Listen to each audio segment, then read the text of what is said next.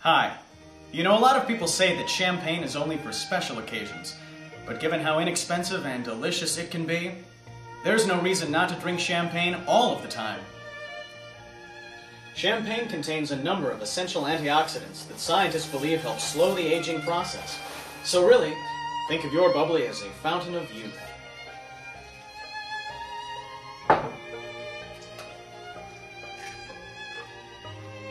Champagne comes from the Champagne region, located 90 miles northeast of Paris. That's where 15,000 farmers make the grapes that 110 firms will turn into sparkly goodness.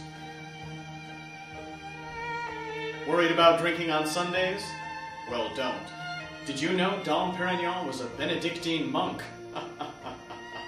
Hallelujah. Legend has it that Marilyn Monroe once took a bath in 350 bottles of champagne. Well, that's just a ridiculous waste. A champagne shower will only take half that amount. All champagnes are actually blends of 30 to 60 separate still wines. See if your palate can pick them all out.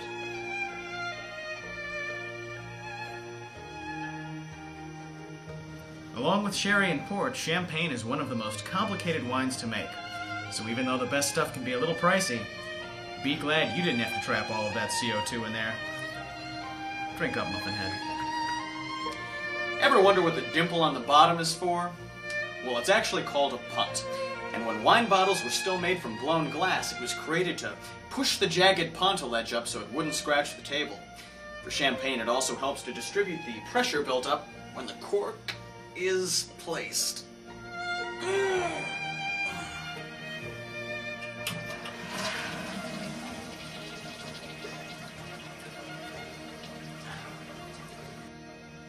So don't let champagne intimidate you.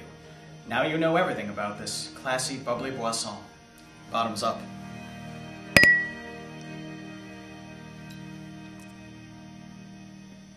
This message has been brought to you by the Bureau for the Greater Consumption of Champagne.